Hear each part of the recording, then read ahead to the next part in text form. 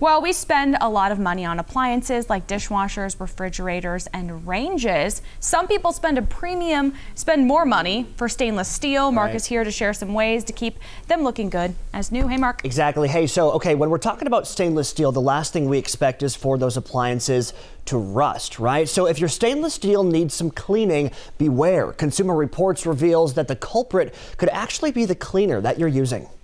Why do they call it stainless when the minute you touch it, it gets covered in smudges and fingerprints? You clean and you clean, but guess what? The product used to get those stains off your beloved appliance might cause another blight, rust. One thing people don't know is that certain cleaners, especially those that contain bleach, can actually strip away metals that are designed to protect stainless steel. Here are a few do's and don'ts to keep your stainless stainless. One thing you want to make sure to do is clean your stainless steel appliances with a mild soap and a soft cloth, and always dry them off when you're done.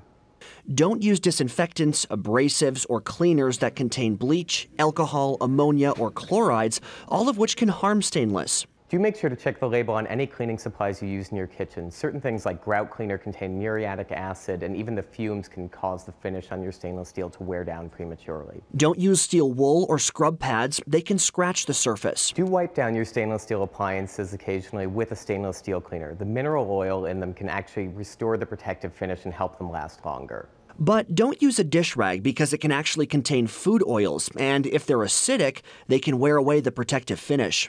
Do make sure you know what you're buying. Non-magnetic stainless steel generally contains nickel, and that tends to be more rust resistant.